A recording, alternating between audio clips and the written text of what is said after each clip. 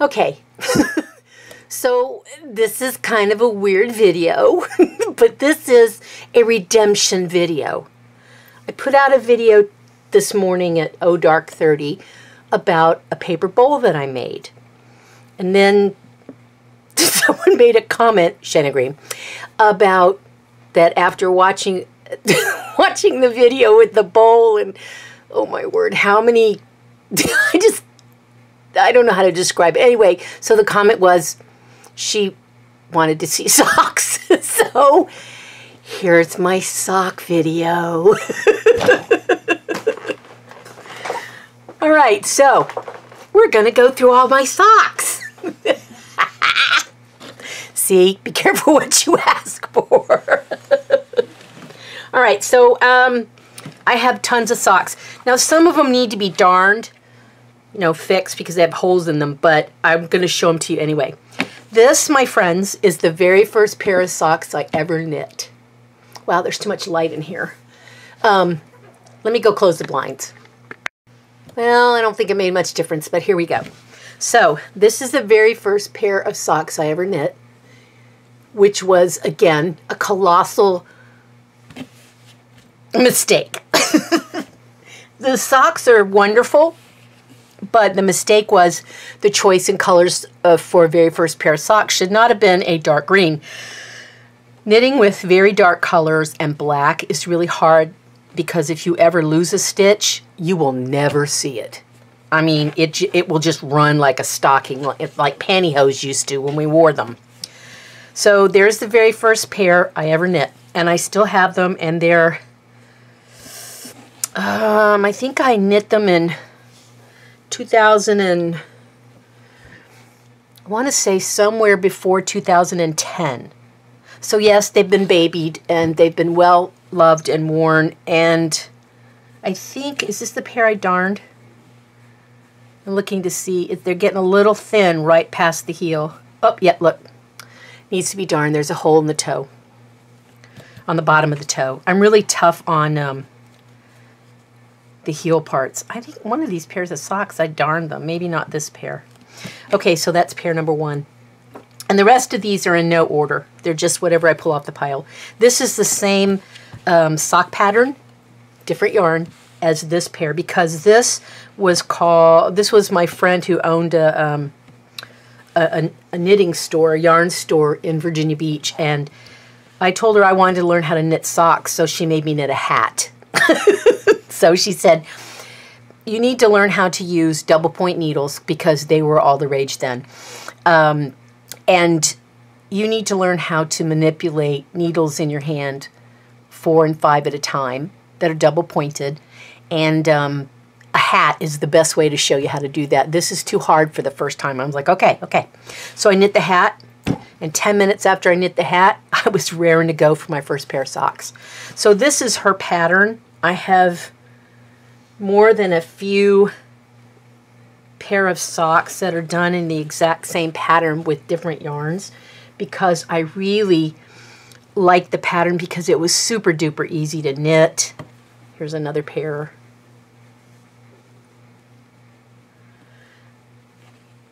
Here's another pair in that same pattern. I think I've knit probably 6 or 8 pairs of socks in that same pattern because it is just a great pattern and it fits my feet really well. Here's another one.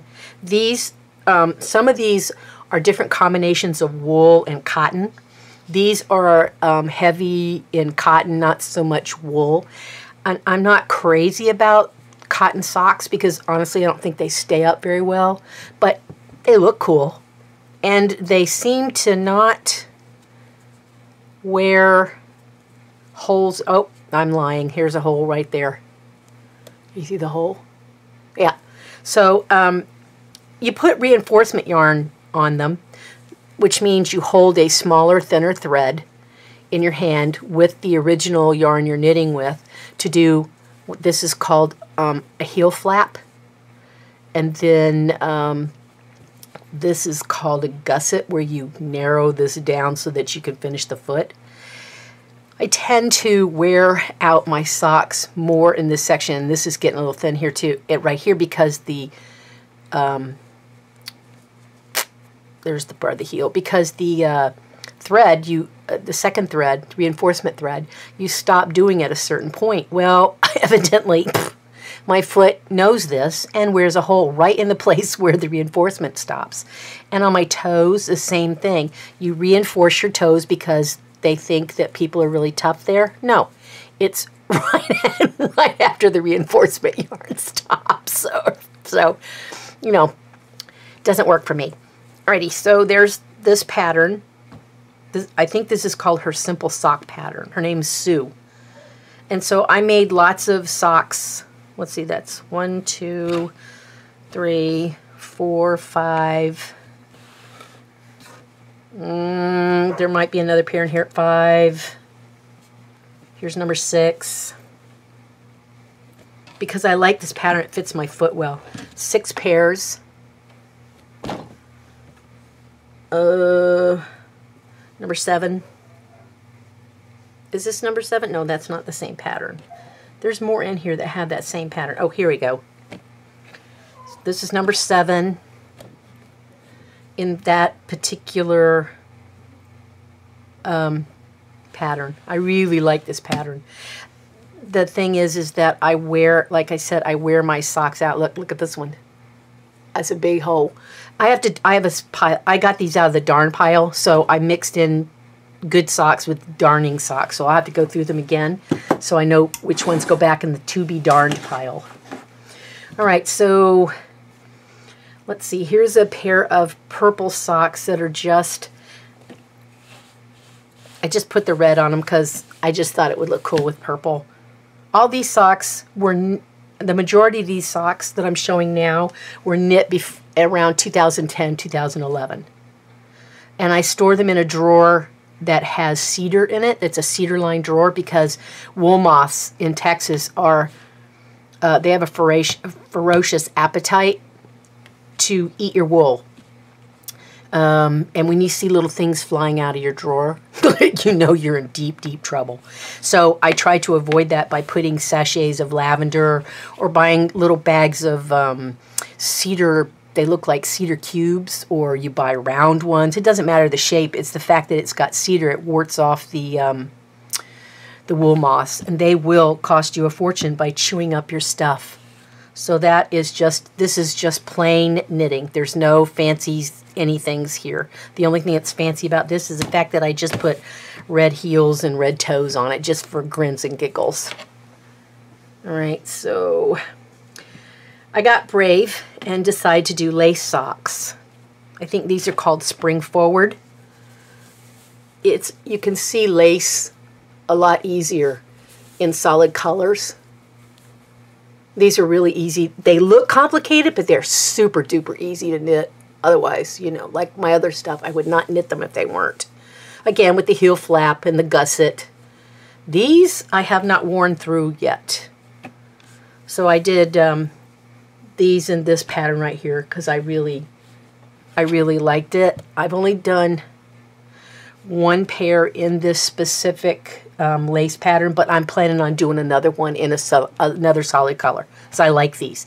They are a little big, so I will have to go down in a needle size to tighten them up a little bit. But otherwise, this is a really nice pattern. Okay, then I have these. I call these my pumpkin socks. I can't remember what pattern this is, but it has texture in it.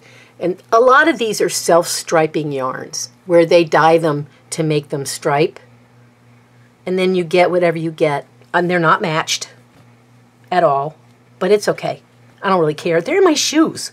And I have long pants over them. Who's going to see them? I wear them purely for my delight. But I like these. I like the earth tone colors, and I like the pattern. It's a very simple pattern. And they fit really well. All right, so another lacy sort of looking pattern. I think these are called tadpoles. I can't remember. Let me turn around. There you go. These are another pattern, super duper easy to make. This does not have a heel flap on it. This is another kind of heel on it. Oh, well, it does have a heel flap, but it's not reinforced. So that's that pair right there. Like I said, I think these are called tadpoles.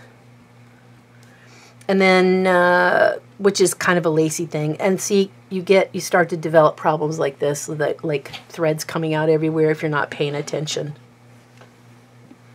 And these. This is a self-striping yarn. Oh, and then this is tadpoles. Or something like that. I don't know. I don't remember. Where the pattern is only on the front part of the sock where you see it. Well, who wants to put a pattern on the back? You never see it. But when you take your shoes off and you wear socks around the house, when you're looking down at your toes, you see that lovely pattern there. Again, easy pattern to knit. This one, I think this is called Tidal Wave. Where's the other one? These are called Tidal Wave socks. And I like these socks. I just got done knitting this same pattern in a new yarn. I'll show it there. See? You've got these little things here, and then you've got the little holes that separate them all, the yarn overs. And it goes all the way around the leg, but on the foot, it's just plain stockinette, which is just knitting around and around and around and around. So I really like this pattern. So much so that I did another brown pair in this pattern of, this is, I don't know if this is hand-painted yarn or if this, I can't remember all these yarns. I have them in my Ravelry page. Here's another one that's just the same pattern as this one. And I reinforced the heel, and it's pilling. And I reinforced the toe further up the foot to avoid that hole that usually starts like right there. So I reinforced it like halfway up the foot. And then, of course, I wore a hole right there. No good deed goes unpunished. All right, so is this again? There we go. There's the one where you have the pattern up the front, nothing in the back. I love these socks, and I love this pattern. Can you tell? This is the same one as this. And another pair. Once you find a pattern and a needle size and yarns that you're comfortable with, you tend to knit that same style over and over. And I'm not the only one who does it. So, all right, so these are my pumpkin socks, and I cannot tell you what pattern it is, but Lord have mercy, these are orange. And I only wear these in October because I don't particularly like these. I don't know. I'm not crazy about how much orange there is. When I saw the ball, it did not look like this, you know, when it's all in a skein or a ball or whatever. It does not look like what you think it's going to. So I have another ball of this that I probably will end up selling or knitting for somebody else who likes this kind of stuff, because I'm not crazy about it. Okay, here's another pair. Again, with that same, and this is a new pair. Now this, well, yeah, this pair sat on the needles for 10 years. Yep, you heard me right, 10 years. I had one sock finished, and I looked in my project bag, and the only thing I needed, loose thread, the only thing I needed to do to this one was finish off like this part of the sock to finish the whole pair, and I let it sit there in the bag for 10 years. I looked on Ravelry to see how long these socks, when I made these socks, and I think I knit them either in 2010 or 2011, so they've been sitting on the needles for either 10 or 11 years, something like that. So why rush, right? All right, there's that pair. And this pair. I love these, and I'm fixing to knit another pair in a solid color of this. This is called Dewy Socks. When I bought the pattern or got the pattern from the designer, which I know personally, they were called Poseidon's Ocean Adventure, and she changed the name of it to Dewy Socks. So these are mock cables. They're not, they are cables, but They're a 4-stitch cable. And those of you who knit will know this. So far, I think they've held up pretty well. Yep, I reinforced the heel and back here and reinforced the toe, but that's not where I really need the reinforcement yarn. Since I don't wear a lot of shoes that have backs on them, I wear a lot of clog type shoes. I really don't need to use the reinforcement thread on the heel. What I need to do is start it like right here and go all the way down.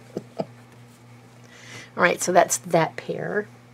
All right, so the newest pairs that I've knit are the very beginning, the very beginning socks that I showed you with my friend's pattern that own the yarn store. This is what this pattern is. It's called just Simple Sock Pattern. And it's ribbed, all the way through the whole thing. It's ribbed all the way down to the toes. Where the toe starts, it's ribbed. And this is more, I'm going to use these probably in December as Christmas socks because they're earth tones, reds and greens, and they just look Christmassy to me. I don't think I've worn these yet. See, and look, when you buy yarn, self-striping yarn, one sock is darker than the other. This sock is darker than that sock. There's more, wait, where's the color? Here we go. Look at this, and then look at this. They look very different, but they're from the same ball of yarn. And I don't care. My last pair is this pair. And it is the Tidal Wave, the same as some of the other pairs that I've knit. But this was a self-striping yarn that you could actually see the pattern. And it makes them look like scales because of this right here. And when they're like this, they look like fish scales to me. And then there's the heel flap and the reinforced. I did not reinforce the heel. I did the reinforcement yarn. I think, no. Actually, I think I pulled it out and there's no, oh, there is. It's on right here, sorry. And then I did the reinforcement on the toes. I may regret that later, but, you know, we shall see how the yarn wears. And then there are about 6 or 8 pairs that are on Ravelry that I made and I gave away. I don't give away a lot of socks, and I don't knit socks for a lot of people because this knitting socks is expensive. I mean, each one of these is a minimum $20 a pair because yarn is so expensive for hand-dyed yarns or boutique yarns, that kind of stuff. It is very expensive. So whenever I give a pair of socks away, I gotta really like you because it cost a fortune. There's probably, I don't know, $200 or $300 or more worth of socks sitting right here that are all handmade. Some of them have holes in them, but they were handmade.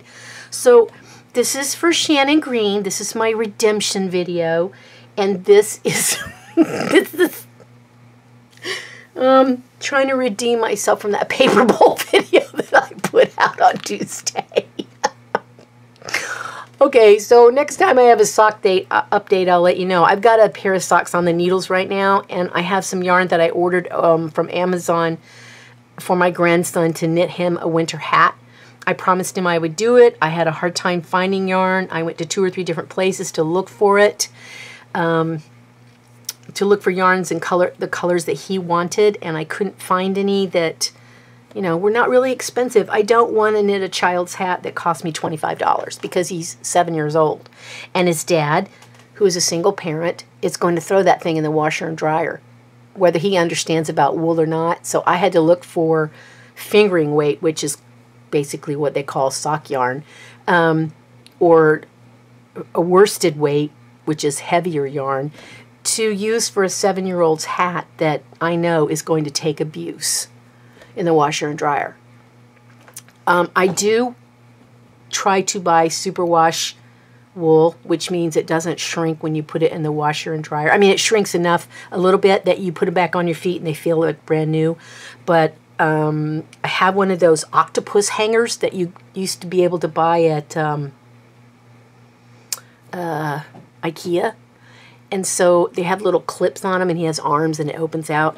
And what I do is I put these in the washing machine, but I don't put them in the dryer, and I hang them all up by the toes, which is probably one of the sturdiest parts. You don't want to hang it by this because this is expandable.